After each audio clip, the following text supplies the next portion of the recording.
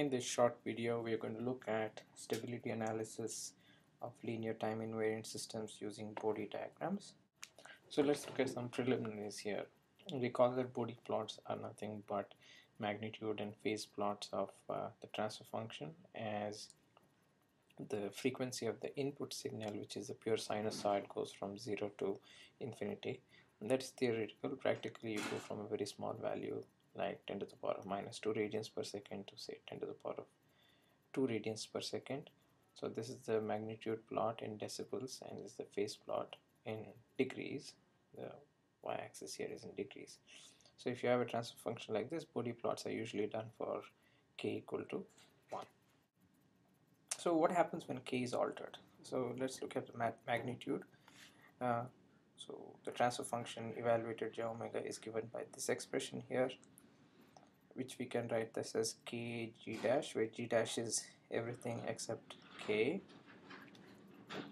If we take the magnitude on both sides, you can write it this way, and if you write the magnitude in decibels, essentially ends up this term ends up being a sum of the individual terms in decibels.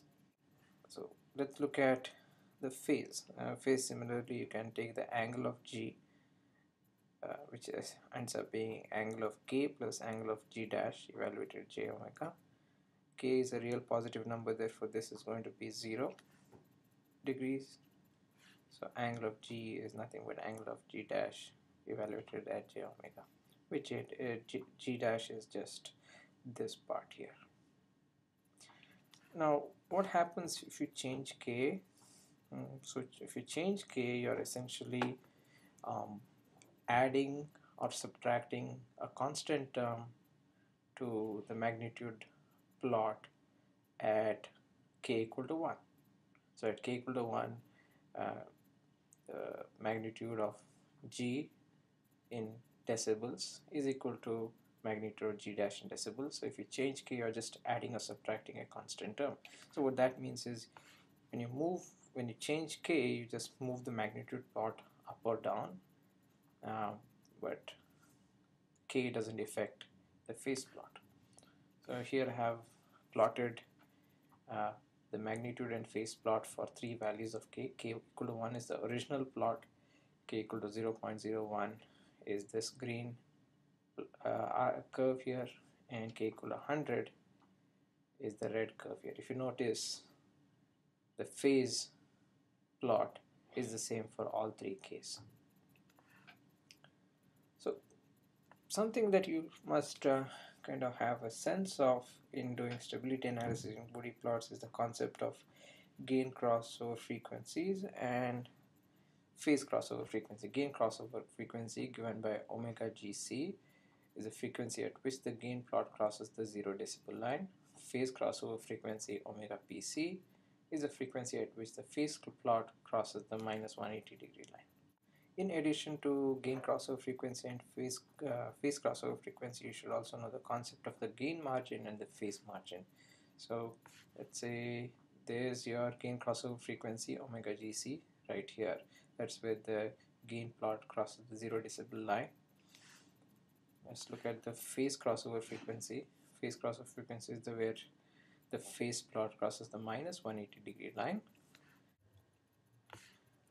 The phase margin is the amount by which the phase plot is above or below the minus 180 degree line at the gain crossover frequency.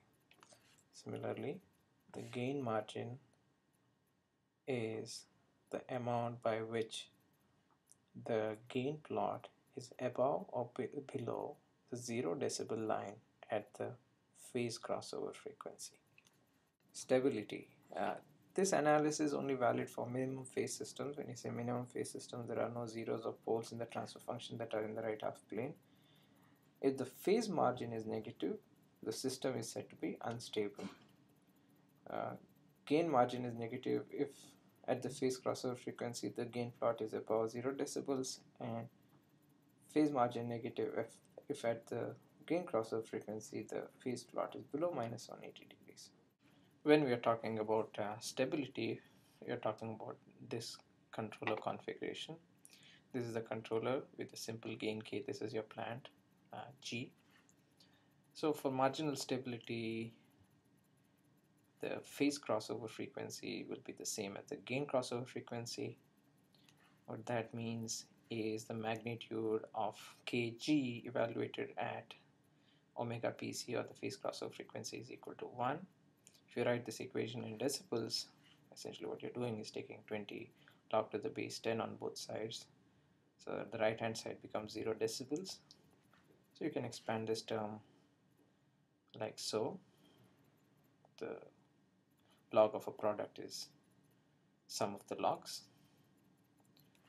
And you can rewrite this equation as 20 log to the base 10 K equal to minus 20 log to the base 10 of G evaluated at magnitude of G evaluated at omega J omega Pc. Now it turns out that this term, whole term here, is the gain margin. Therefore you can see that K is 10 to the power of gain margin divided by 20. Gain margin is in decibels. Now some implications. If you look at the left hand side, I have the root locus of a system. So this is a pole, this is a pole, this is 0, and this is how the root locus behaves. So as you increase K equal to 0, the roots are right here. As you increase K, the roots come here, collide, one branch goes up like that, another branch goes down like that, one branch ends up at 0, and one branch ends up at infinity. Now if you notice, the imaginary axis is right here. Root locus doesn't cross the imaginary axis for any value of K. What that means is the system will never go unstable. In other words, you have infinite gain margin. You can bump up K to any level and still not make the system unstable. Now if you look at the system, the Bode in the frequency domain, i.e. look at the Bode diagram of the system, you'll see that the phase plot never reaches minus 180. In this case, it tapers off at minus 90 degrees. Okay. That is a characteristic of a system that has infinite gain margin. So if the phase plot never hits minus 180, you're going to have infinite gain margin. So let's look at an example here. This is a plant. This is the configuration of the controller. On the left hand side, I have plotted the root locus. This root locus, as you can see, crosses the imaginary axis at some value of K. On the right hand side, I have the Bode plot, and the Bode plot is typically done for K equal to 1. Let's look at an example here.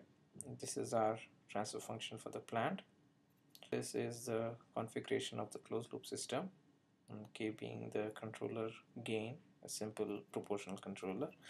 Now on the left hand side I have the root locus of the plant, and on the right hand side I have the Bode plot. Bode plot is plotted for K equal to 1. Now we can check if the system is stable or not. For that we need to check the phase margin of the system. Now at the gain crossover frequency, which is right here, if I go down and see what the phase is, right, it's the phase right here, it happens to be below minus 180, therefore the system is unstable. So the system, closed loop system, is unstable for K equal to 1. The question is, what do I need to do to make the system marginally stable? Now if you look at the left hand side, you can see that the root locus crosses the imaginary axis at some point, and the point at which it crosses the imaginary axis is given as S0 is 3.3146i. You can find a value for K at this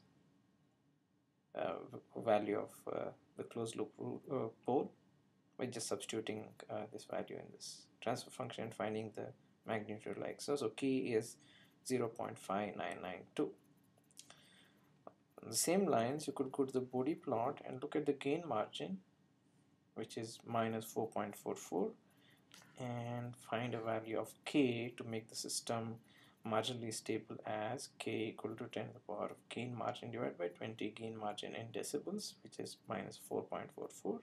So 10 to the power of minus 4.44 divided by 20 is 0.5998. The small difference here is because I eyeballed this closed loop pole. If I eyeballed it perfectly, then these two should match. Here is another example. This is an interesting example where um, the root locus starts off in the stable region. As you increase k, goes out, becomes unstable, and then it re-enters back into the left half plane. So essentially what you can say from this is there are two values of k, k1 and k2, in between which the system is unstable. For values of k greater than k2, the system is stable. For values of k less than k1, the system is stable. Now if you look at the Bode plot, you'll see that the phase plot has two phase crossover frequencies, right here and right here, and it dips below 180 degrees and then comes back on and then remains here. Now you can find the two k's, k1 as 0.0045. so if k is less than k1, system is stable. If k is greater than k2, system is stable. K2 is 0.6756. So k between k1 and k2, the system is unstable, and the same two values of k can be obtained from here. So this point corresponds to a gain margin of minus 3.28. What that means is you can set k2 equal to this value to make the system marginally stable, and if you keep on reducing k, you can set k1 to this value to again make the system marginally stable. So the system is unstable in between these 2 points.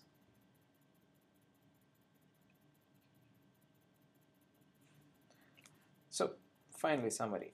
So changing k only moves the Bode magnetic plot up or down. You need to understand the concept of gain crossover frequency, phase crossover frequency. You need to understand phase margin and gain margin. Only phase margin determines stability. Gain margin determines the amount of change in gain k to achieve marginal stability.